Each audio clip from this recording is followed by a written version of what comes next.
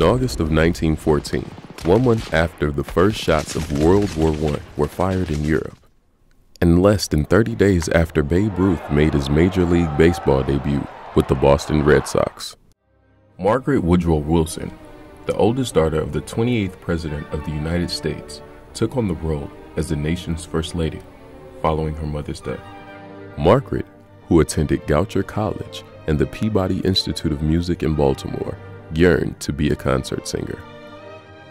But her most famous performance came in 1915 when she recorded singing The Star-Spangled Banner in the White House. The song, which was written 100 years earlier by Francis Scott Key, had not yet become America's national anthem. That took another 16 years and the efforts of Maryland Congressman John Charles Linthicum, who introduced a bill to make the Star-Spangled Banner this nation's official patriotic song 14 times before it became law in 1931. During the Star-Spangled Banner's journey from its start as a barroom song to its adoption as America's national anthem, it traveled the bumpy road forged by this nation's conflicting ideas about race and human equality. Francis Scott Key's role in this journey is rooted in a series of events that began in the early days of the War of 1812. British troops had made their way from Benedict in the southern part of Maryland. They marched their way toward Washington, and on August 24th they engaged British troops, and these are regular British troops. They engaged them at Bladensburg, just outside of Washington, D.C. And they fairly handily rout the American troops. It doesn't go well for the American troops, but to be fair, they were hastily assembled, and the defenses of Washington were not very well planned, unlike here in Baltimore where they were. In the spring of 1814, as a British fleet massed for an invasion of the Chesapeake Bay, the British commander, Admiral Alexander Cochrane, issued a proclamation that offered slaves freedom if they sought the protection of his forces. On the British side, you have a very interesting dynamic, because what the British realize, Admiral Cochrane, Sir Alexander Cochrane, who is in charge of the fleet, while he's here, he realizes that they can take advantage of the fact that this is an area where you have enslaved African Americans. And so in Maryland at the time, what the Royal Marines and the Royal Navy do is they encourage slaves who are in this region to join the colonial Marines. So they put out a proclamation during the Revolutionary War and in the War of 1812 saying that any enslaved people, if they came over to the British cause, would get their freedom. And that happened during the Revolution. And you know, this is another sort of unknown story of the War of 1812. Thousands of slaves did come over and join the British Navy and the British Army. Other folks would see that as a betrayal of their country.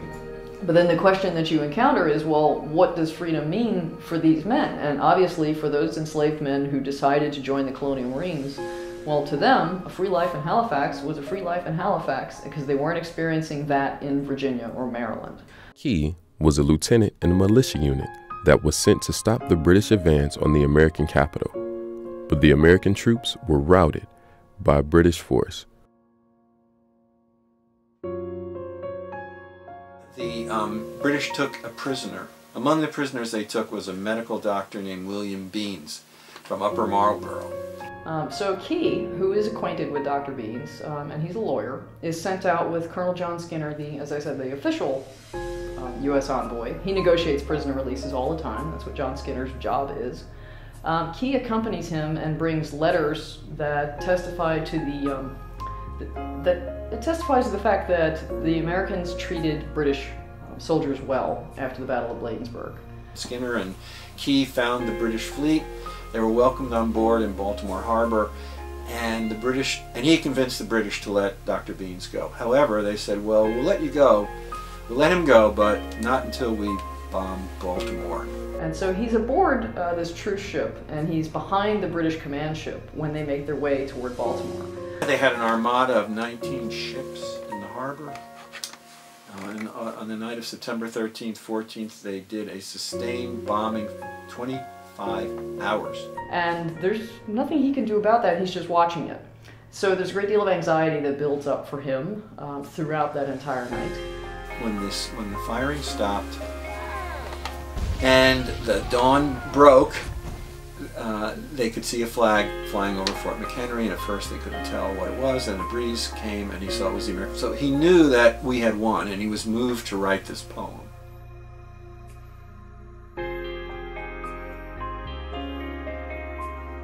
It is a militaristic song. It is a song that was born out of a military struggle that took place well over 150 years ago. And it came out of that period, and it's probably fairly appropriate for the time. Whether it is appropriate for this day and age is another question to be asked. You know, Sierra Bell, you do know about our nation's anthem, correct? Yes. Now, previously to our conversation, did you know that there were 4 stanzas to our Star Spangled Banner? I believe so, yes. You didn't know? 4 parts? Yeah. I didn't know that. Did you know that there were 4 parts to the Star Spangled Banner? No. No. I don't know much about it. I didn't know that there were more stanzas, but I didn't know what the stanzas were. In the case of the Star Spangled Banner, you don't go to the third verse because the third verse is a very troubling verse. The first verse celebrates the victory that took place at Fort McHenry in September of 1814. But the third verse decries the flight of blacks from slavery to the British side to serve in the British Army during that battle that occurred earlier in August of 1814 when the British attacked the Battle of Bladensburg just outside of Washington, D.C.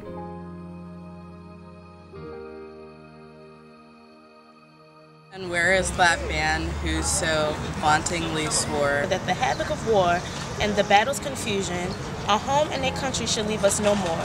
Their blood has wiped out their foul footsteps pollution. A refuge could save their erring enslaved from the terror of flight or the gloom of the grave.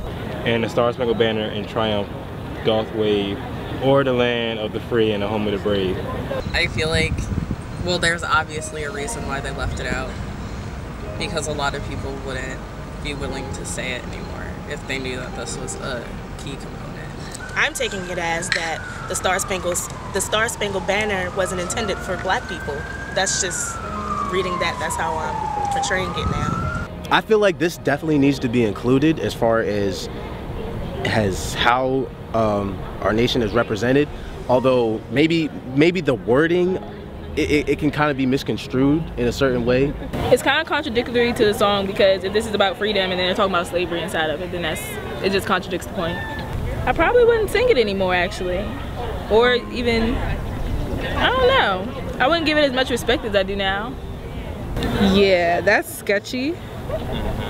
And I don't know why this hasn't been talked about before. I mean, I guess because people don't know about it, but this needs to be, people need to be aware of this because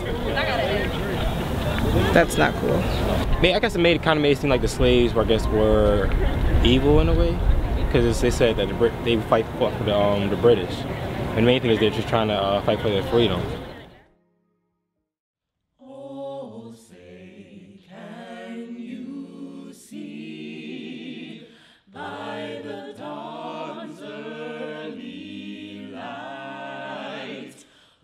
So proudly we hailed at the twilight's last gleaming, whose broad stripes and bright